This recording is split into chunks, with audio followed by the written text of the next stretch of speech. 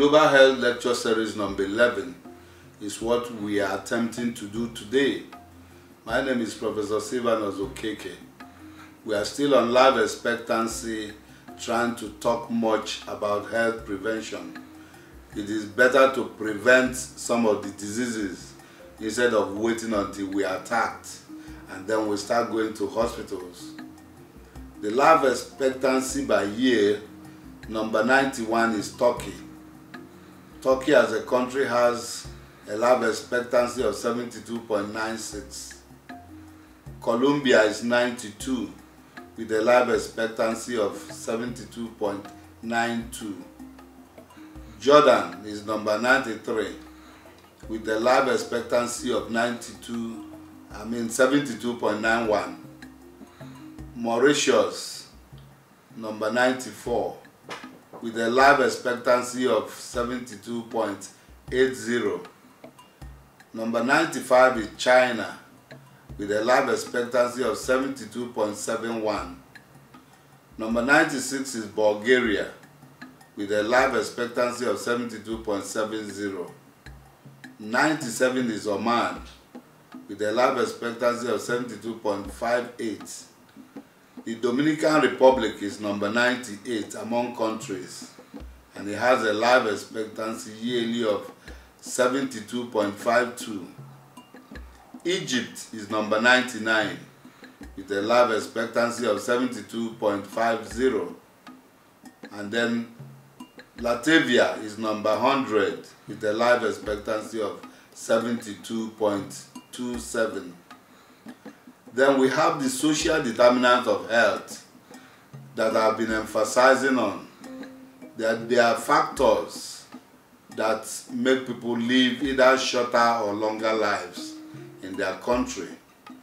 And if we must talk of health prevention, we look at some of these factors and see how we are affected by them. Number one is the haves and the have-nots. In a country, there are people who are wealthy and there are people who are poor. And you expect those poor ones not to do well. If they are attacked by any of these diseases, they die very fast. That is why it is good for policymakers to look at the distribution of income and ensure that not only the haves are surviving, but the have-nots. And this is just peculiar to all countries all over the world. In the United States, you have the whites, you have the African Americans, you have the Latinos, you have the Asian Americans, you have the Chinese Americans, and as we name them, you have all kinds of disparity in the way people look at them, even in hospitals. Then number two, you have structural reforms. In 1945, that was what Japan used to recover. When a place is restructured, where there is good reformation in a country, that country is bound to do well health-wise. Because as those structures are being built, they also look at the health of the people and ensure that people are not born and they die before the age of 30. Then you have deregulation. Of course, the economic system is not supposed to be static for people to be able to live long and enjoy their countries. And number four, you have free education. A country, in fact, I believe that all countries should have free education, at least up to college level. There should be free education because without education, people are just blind. They don't know what to do. They live in a dirty environment. If there is no good education, then the system, the hygiene, will be very poor. So I am an advocate of free education because there's a lot of wealth in this world to be able to give education to people. When people are educated, they are likely to live longer because then they will take a lot of issues seriously because they are enlightened. They just don't eat anything. Number five, you have the solid social support system. Where there is a solid social support system, like it happened in Japan within that 1945, that system is bound to do well. and that helped them a lot. Where people are supporting each other, where individuals are in groups and they are doing things collectively, they are likely to help one another. And in that kind of a system, the life expectancy is expected to be higher. Like we have 84 in Japan, and then you have about 46 or thereabouts in most of the West African countries. Then number 6 is the socio-economic status of people, which you have to look at. The socio-economic status means some people are really poor within the system, and you need to take them into consideration. Number 7 is STDs, HIVs, and AIDS.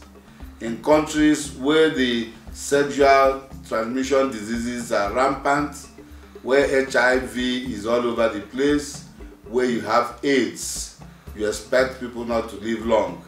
And because those things move from one person to the other, highly contagious, when people contact them, they pass it on to the other ones, and you see people dying. So those are things we ought to take precautionary measure. We don't even allow it to enter a community, a group, or a system, because these are killer diseases. Then number 8 is the national poverty level of a country. The national poverty level is very important. I'm sure even when tourists want to go to different countries, they want to know how poor is that country, how wealthy is that country, before they venture into those kind of places. The national poverty level should always be looked at by policymakers. Then, of course, you have number 9, chronic diseases. People with diabetes, people who are obese, people with cardiovascular diseases. These are killer diseases which ought to be prevented from the things we eat. We can take care of that.